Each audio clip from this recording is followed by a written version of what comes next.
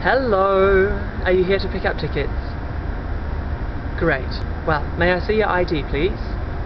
Thank you. This is what I say over and over again, and it works for me. I like it. And I said this to someone today, and he said, "Oh, you're very polite." And I said, "Well, I've got to make up for the hundreds of customers to whom I just said, 'Would you just show me your ID, idiot?'" There's more truth in that than you realise. So, Canadians are very good at giving people compliments, and I like that, because I'm quite often the one receiving them. So thank you, Canada. I would just like to say back to y'all, you're good at making compliments. It's a good quality to have, actually, to spread positivity throughout the world, or just through Canada.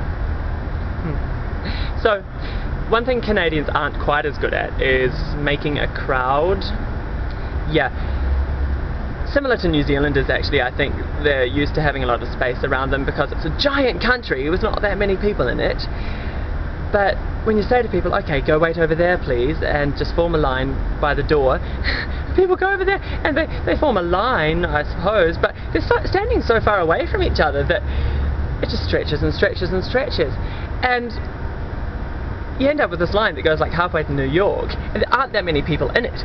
It's crazy. At first glance you're like, "Oh wow, that's a lot of people, wow, that must be a huge venue." And then when they all walk inside, it's like, oh, actually, when you put them all in there, it's still half empty. Strange. So, I found this also to be the case at concerts.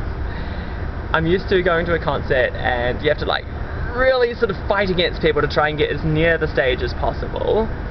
But here, there's big gaps. You can arrive quite late and just be like, "Okay, I'm just gonna walk up to the front of the stage, actually, yeah, I can fit through there, okay." And you do. It's kind of good to know about. Not so good for crowd surfing. Yeah. May all the pop stars of this world be warned. Don't crowd surf in Canada, please. There are too many holes.